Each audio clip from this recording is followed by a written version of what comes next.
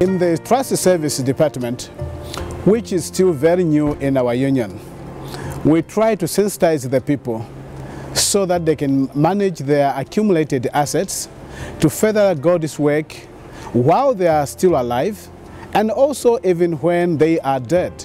And so we tell them that they can make deeds of gifts to the church to support God's work in form of ministry, supporting the ministry or the pastors in training, or the medical field.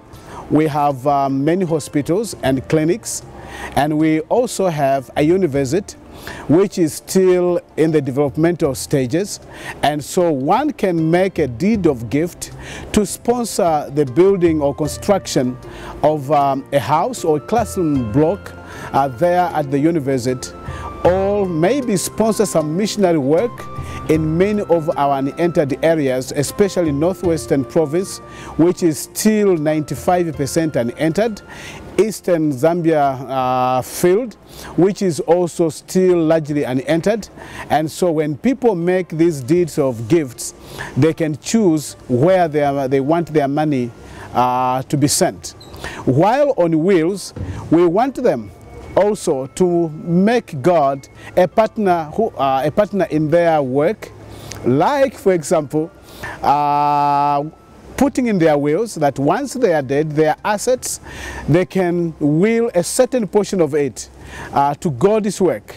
And so this will mature upon their death, and that's why we do not want them only to remember God when they are dead, but also to make the deeds of gifts which they will see put to utilization while they are still alive, so that they can appreciate what they have done while alive. And also when they are dead, their family members will still appreciate what they willed to make God's work still continue after they are dead. And so both the wills and deeds of gifts we encourage people to make so that they can support God's work. If I can be of help to you, here is my mobile phone number, +260 977 367078.